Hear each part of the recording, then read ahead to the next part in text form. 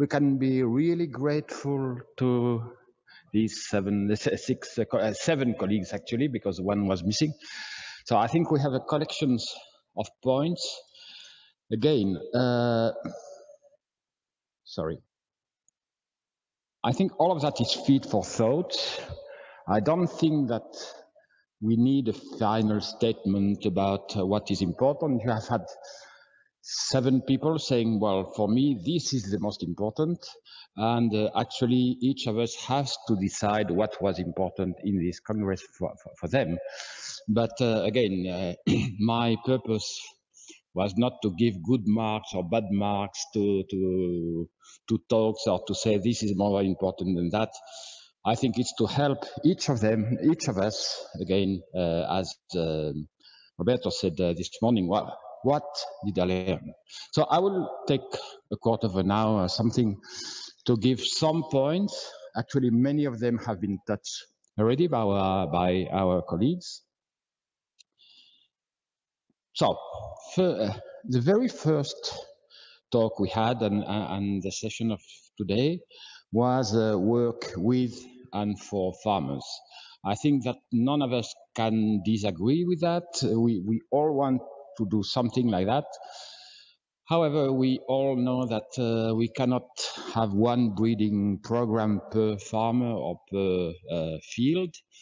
And to some extent, I think at least I have learned something about breeding in drought-prone areas with very convincing strategies that have been shown in the US, in Mali, in China, in India.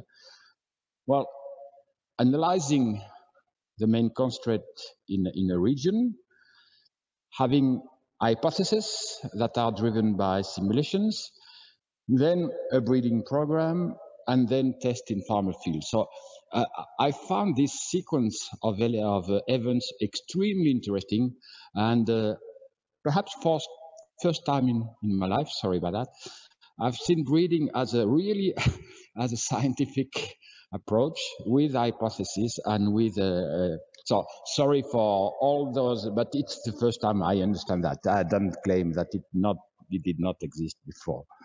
And well, you have here the little devil. Do you see me, my devils? No? Okay. So there are little devils who say horrible things all over my talk. And also it was first time that I saw really an effective use of participatory breeding. Here, in all these talks in which farmers were involved at the beginning, at the end, and during, but not giving all the stuff because, again, we cannot have one breeding program per farm. Second thing has been touched, I think, by 16 and Santiago. What is this thing named drought? We have heard here that it's defined at different scales, plant to landscape, at different time scales. We have heard minutes to years. As Graham has said today, inter-drought core is on plants. So definitely the most important thing for us is for plant or canopy, it's the same in this case. Drought is defined by a balance between evaporative demand and soil offer. So there have been many insistence by many talks that the air drought is as important as the soil drought because the plant is just in the middle, so the water deficit is a balance. So this balance is very clear over minutes, and it's perhaps less and less clear over days, weeks, months. But yield, unfortunately or fortunately, is on a crop cycle. So that's why one of the key words of this Congress has been scenarios of drought with a timing combination of light VPD, soil water status, etc. We have also heard that high performance is not stable performance, is not survival. This does not preclude the interest of survival. Survival can be extremely important for pasture, for instance. We have seen several things about that. So I don't say that one or another of these things is more important than the others. I just say that it's not the same. And this has been very clear exposed. Water use efficiency is not efficient use. This has been said several times. So here comes the little devil. Probably drought stress that we like to use is about as precise as I don't feel well. So drought stress is a lot of things, not precise at all. So I don't think there is any medical treatment for I don't feel well. When you go to your doctor, you precise your symptoms and then you have a treatment. So perhaps we may want to use drought tolerance only over beers, but when we are during working time, we probably want to be more precise and talk about scenarios. And again, this has been touched by several of our young colleagues. This is important because at the end of the day, this will change our way of thinking and of working. Drought and climate change. So I don't think that in this audience there is any doubt about climate change. However, I've heard something that I really did not expect. Will drought get worse? I thought yes. I heard probably not. There is a debate. I think we are scientists. We are here to follow the science. So if we will see. And I think we are all open.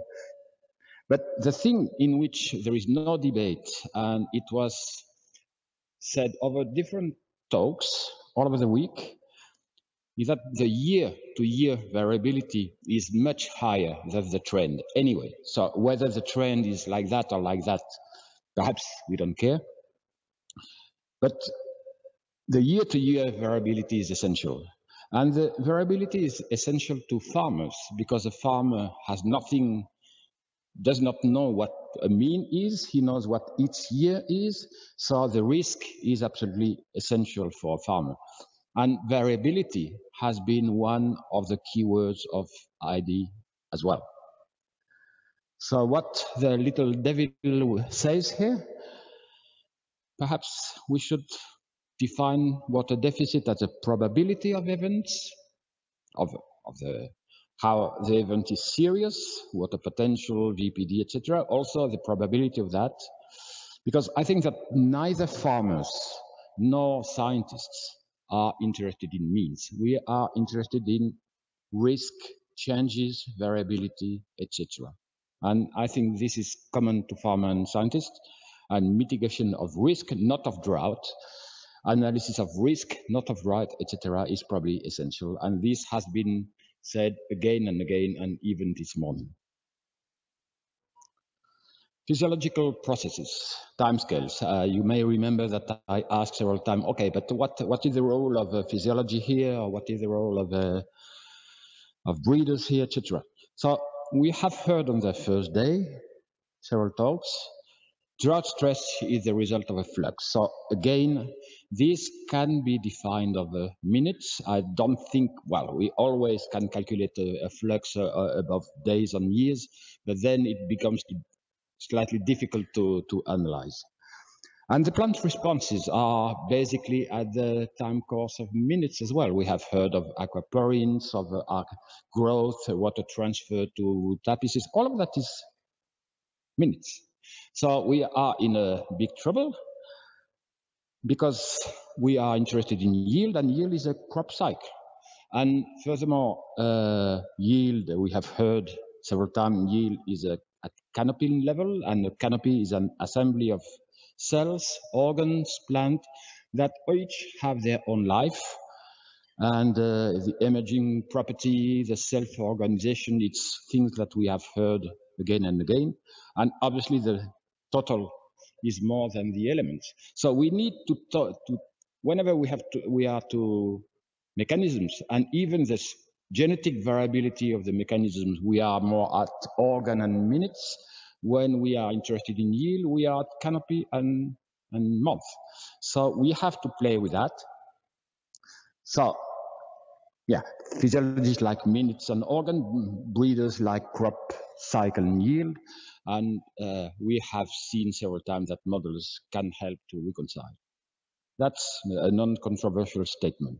Now comes another one that perhaps you will agree, perhaps not.